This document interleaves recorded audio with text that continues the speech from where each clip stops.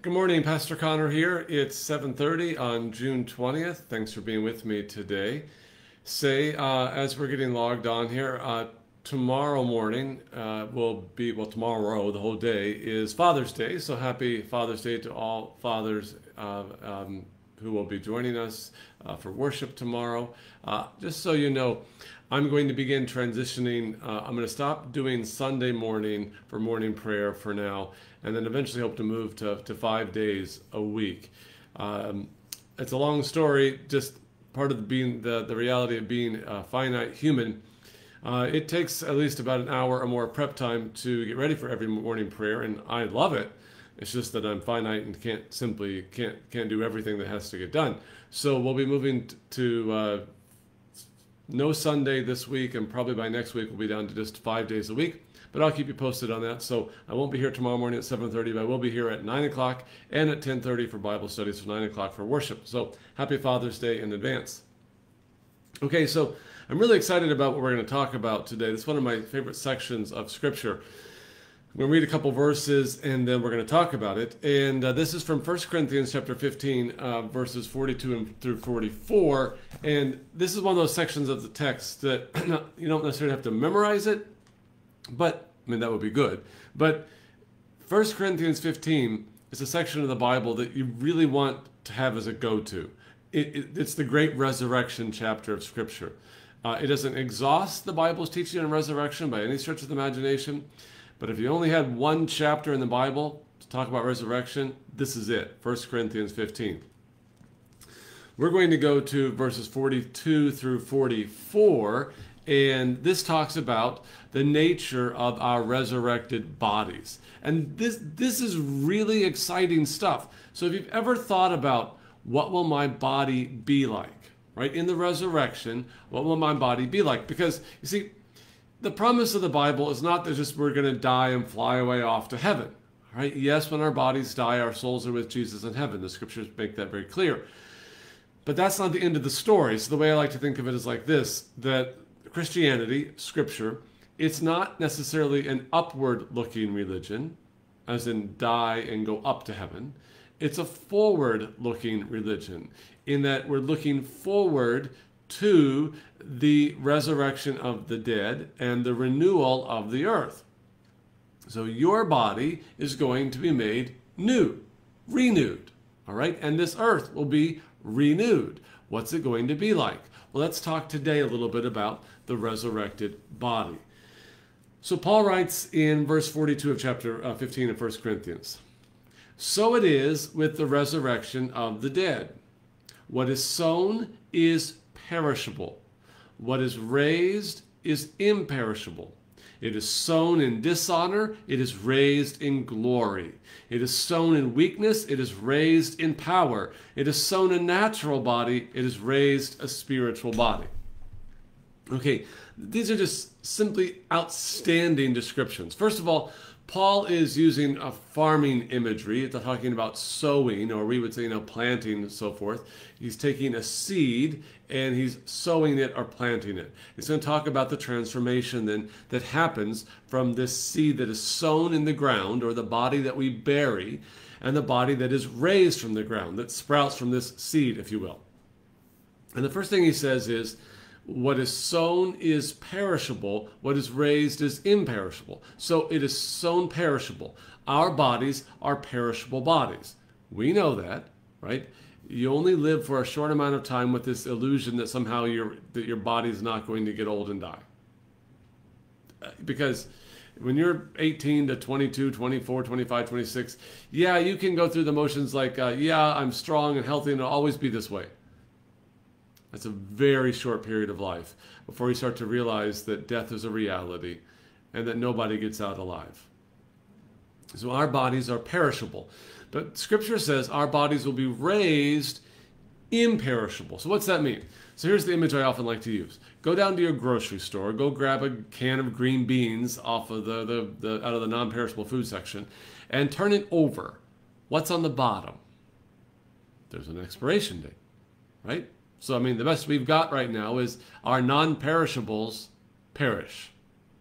That's a little ironic there, but our non-perishables have an expiration date. because they perish.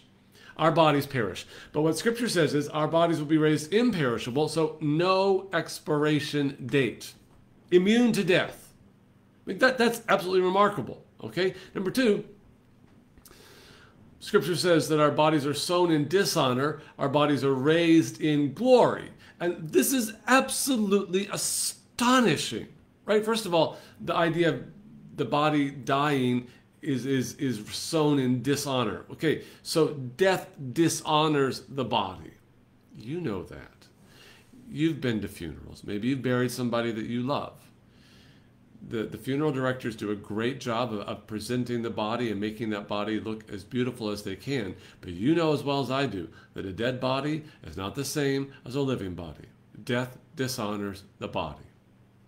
And here's what Scripture is saying. God is not okay with that. He's not okay with death dishonoring our body. In fact, He is going to shoot our body through with His glory. This is absolutely astonishing, right? If you study Scripture on God's glory, a couple different ways you can talk about the word. Giving glory to God, which is a synonym for giving praise to God. But God's glory is the overwhelming effect of God's presence, right? So Moses goes up on the mountain, and he sees the backside of God's glory. He comes down the mountain. The people say, whoa, Moses, put a veil over your face because your face is too radiant, right? Moses has experienced God's glory. Isaiah sees God's glory, and he falls flat on his face, right? And he says, woe is me. He thinks he's a goner because he's encountering God's glory with the seraphim crying out, holy, holy, holy, right? You have water in the New Testament encounter Christ's glory, and it blushes and turns into wine. I mean, so this glory of God is the overwhelming effect of God's presence, or what I like to call the wow of God. So God's not okay with death dishonoring the body. He's going to shoot it through with the wow of God. That's absolutely astonishing that your resurrected body, the resurrected body of the people you love who have died in the faith, they are going to be shot through with the glory of God. That's astonishing, and what a remarkable promise that is. I mean, it really is almost to the point of making you blush because it's so astonishing. Third, Scripture says that our body is sown in weakness, it is raised in power. I think we all get weakness, right? I mean, all you have to do is live for more than 5 minutes and you start to feel tired. Right? Our bodies get tired. We feel weak. And the older we get, the longer we live, the more this becomes a pressing reality. I mean, things hurt that didn't used to hurt. The strength that we used to have is gone. Like for many of us watching, think about this. How many of you feel like doing cartwheels or somersaults today? Yeah, probably not going to happen for a lot of us because the body isn't going to do it. So the body experiences weakness, and death weakens the body to the ultimate point where it has no strength and no life left in it at all. Utterly weak and powerless. But Scripture says God's not okay with that. He's not okay with the bodies of His loved ones being left utterly weak and powerless forever. So He's going to raise our bodies and shoot them through with His power. Now, I don't think we're all going to get superhero capes and be able to jump over buildings in a single bound, that sort of thing. But I do think we're going to know what it feels like to have God's power and energy pulsing through our veins forever. We won't experience tiredness as a result of broken bodies. Never again. That's exciting. And finally, the fourth thing Scripture says is we will be raised with the spiritual body. Now, this is important. This is where learning to read our Bibles in context is really important, and we can't import definitions to words from our culture. Because in our culture, the word spiritual means non-physical. But that's not what the word means here. If you read through the book of 1 Corinthians, you'll see this. So when he talks about the natural body and the spiritual body, the natural body is the body empowered by or animated by the human spirit. The spiritual body is the body empowered by or animated by the Holy Spirit. That's Paul's point, and you can read through the rest of the book. Earlier in the book, he makes that very clear, the distinction between natural and spiritual. It does not mean non-physical. It means empowered by God's Holy Spirit. So here's what that means. I mean, it means a lot of things, but at the very least, it means this. It means, can you imagine waking up tomorrow, and for the first time in your life, being totally free from the temptation to sin? from the lure of sin. Here's the way I like to describe it. Years ago, we had a dog, and this is before we had all these kids. We had a couple of kids at the time, I think, and we were making a trip down to see my parents in Indiana. At that point, it was a 14-hour drive. It's a crazy long drive. We took the dog along with us, so we've been in the vehicle forever. We're a little stressed, a little tired. It's a long time to go with little kids and a dog, right? We get out of the van. We open the door. The dog runs off into the woods. She's just going to go run it off. Fine, have fun, come back later. She comes back a few minutes later, and we can smell her before she even gets halfway across the yard. Somehow, somewhere, she found some raw sewage to roll in. And she thinks it's Chanel No. 5. Like, it's the most amazing perfume ever, and she's so happy to share it with us. And it's so repulsive. And I have to give this dog a bath before I can ever even get in my parents' house. After 14 hours, the first thing I have to do is give a dog a bath. I'm not too happy about it. Here's my point. That dogs are attracted to stinky things. I mean, it smells good to them. I don't know why. It's disgusting, but it's true. But here's the thing. Sin smells good to us. That's our condition right now. Sin smells good to us. We're attracted to it. And so often we roll in it. And then you know what happens? Eventually you realize something stinks around here. What is it?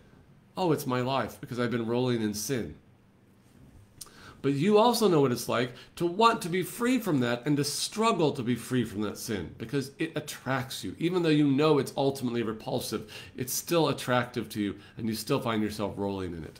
But I want you to imagine tomorrow waking up for the first time fully and completely free from that sin and not even tempted by it anymore. You can finally for the first time smell how bad it smells and you don't want to roll in it. So this is the idea of being empowered by God's Spirit, that sin does not tempt God's Spirit. So it will not tempt you. When you are raised from the dead and empowered fully by the Holy Spirit, we will not be tempted to sin. We will not go back to the stink. We will finally and fully be free from it. These are amazing words to describe the resurrected body, right? Imperishable, glorified, powerful, and Spirit-empowered. This is outstanding. Now, it doesn't answer all the questions. I'm sure there are all kinds of other questions that are going to come to your mind.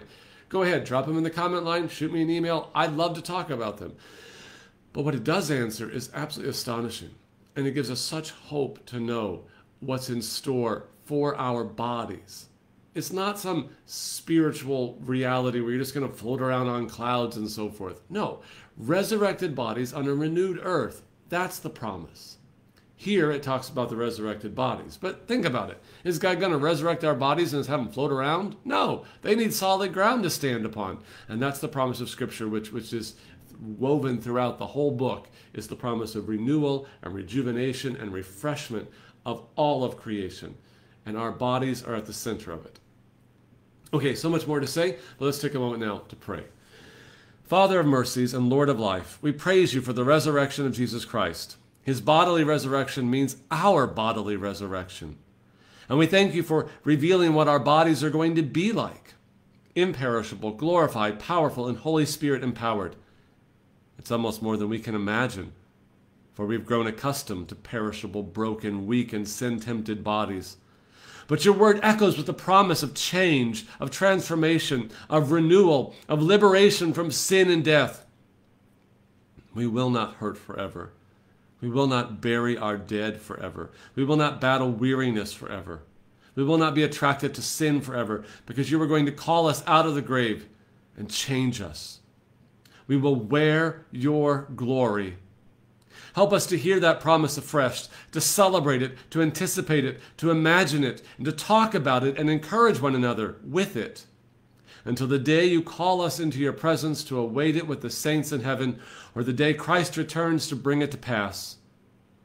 We are bold to pray this in the name of our risen and returning Lord, Jesus Christ. Amen. Thanks for joining me. Make sure you hit the share button so other people can be encouraged by Scripture's promises regarding our resurrected body. And I plan to be back not at 7:30 tomorrow, but I will be here at 9 o'clock for worship and 10:30 for Bible study. I invite you to join me for both of those times. I look forward to it. Thanks.